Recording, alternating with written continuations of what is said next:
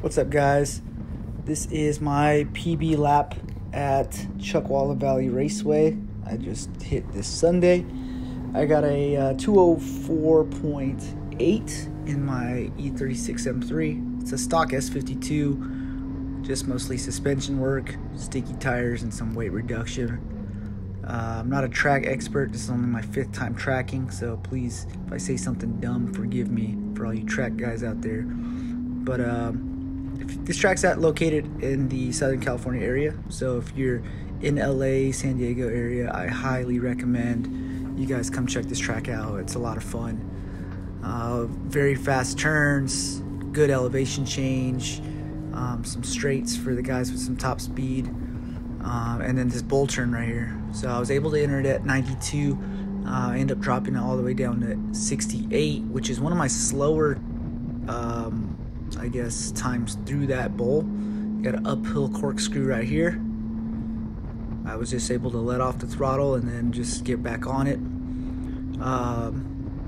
So I'm not too really sure how to take that bowl turn, if I should go wide open throttle through it, because I was able to still push through it and keep my speed up, but I also had some understeer. You got an S turn right there with some elevation change. You got to be careful going over it, because if you're on the throttle going over, the car gets light, and when that weight transfers, it sends you off the track.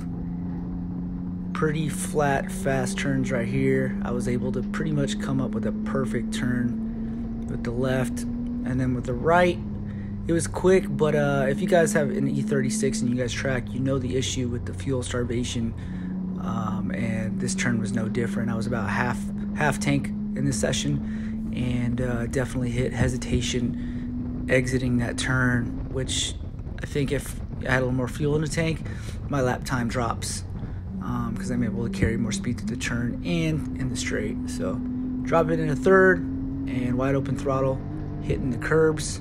That was another cool thing about this track, is those curbs are very forgiving. You can pop them and it's not going to upset the chassis.